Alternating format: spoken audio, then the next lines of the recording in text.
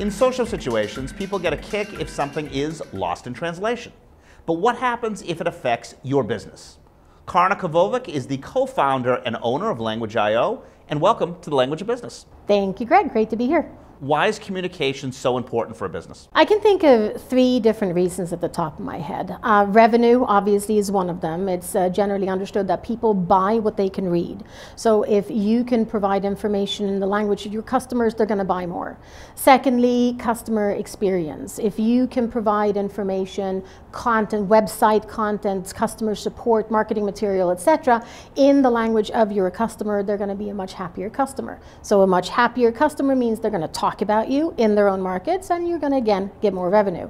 It's also a cost reducer, actually. So if you provide, for instance, customer support in the language that your customer speaks, they're going to have less need to come back to you because they didn't understand what you were trying to help them with.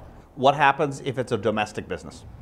Well, a domestic business, if you look at the US, you have about 30 million people in the US that speak Spanish as their first language. So if you actually want to address that market, you want to target that market, you need to provide this kind of information to them in Spanish. When things go wrong, what are the implications? A lot of different things. If you, for instance, provide some language support, you may, but it's not good language support, you may actually create a really bad experience for a customer, and they're going to talk about you negatively in that particular market, and it'll be hard to get past that.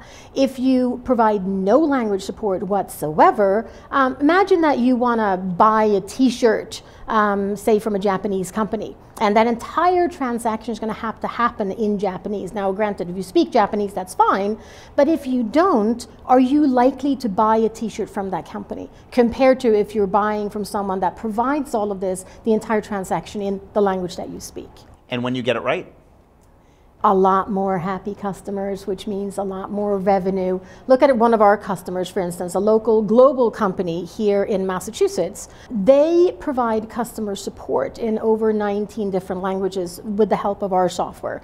And they have actually lowered their customer support costs with over 41% because they provided translated self-help for their customers on their website. So their customers could go there and search for help themselves in the language that they speak. What's the difference between a happy customer versus a non-complaining customer? A happy customer is likely to be a repeat customer. They're going to come back, they're going to recommend you to all of their friends, their families, etc. A non-complaining customer just had a so-so customer experience. They're not going to come back. You're not going to get any additional revenue from them. Why isn't Google Translate the ideal solution? So Google Translate is awesome for instance, getting a gist for something when you don't understand that particular language. But it is not the ideal method for, communication, professional communication with a customer. You've probably used Google Translate yourself, so you know how it can mess up at times. So if you want to have a professional conversation or communication with one of your customers, you need to use professional human translation or a combination of good machine translation and professional human translation to get that perfect interaction with your customer. How is Language.io trying to bridge the gap? So we've built a very sophisticated translation brokering engine that will broker translation requests between a customer and the company that they're trying to communicate with, so that the customer support agent, for instance, actually becomes fluent in over 150 languages with a simple click of a button, even though they don't speak that language. Our product brokers the translation between the customer and the company by using, machine translation. Google Translate is one of the, tools that we use, but we also use professional human translation and more sophisticated translation engines.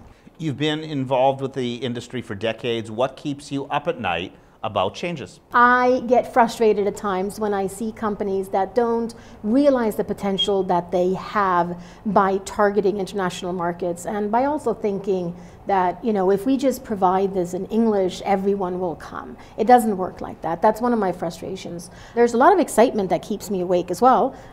Seeing where the industry is heading, seeing the various tools that are popping up that we can use, and also, solving the problems for our customers to help them target and grow globally with some very simple means.